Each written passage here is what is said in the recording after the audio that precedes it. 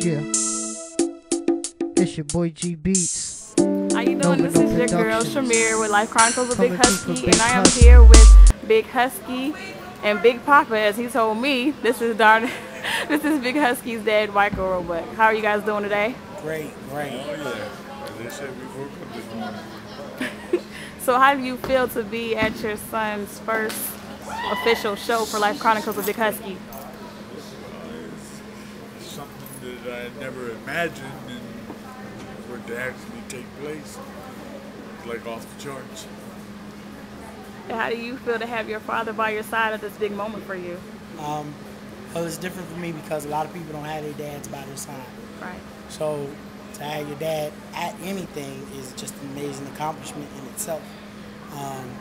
Sometimes we don't appreciate dads enough.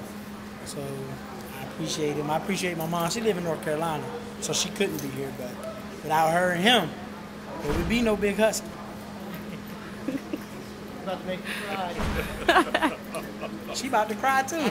I know, I'm about to cry happy tears. It's so beautiful to see father and son in union together and supportive of each other, you know, and all your future endeavors. So do you expect to be at more events? I'm sure you are.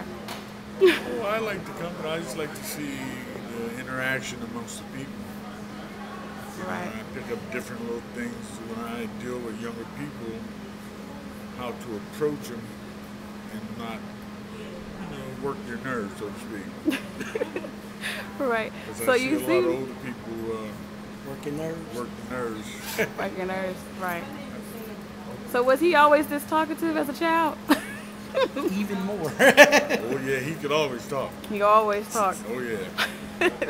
Well, there you have it first. We have Big Husky with Poppa Husky, and we are here at the first official Life Chronicles of Big Husky show, and we are out.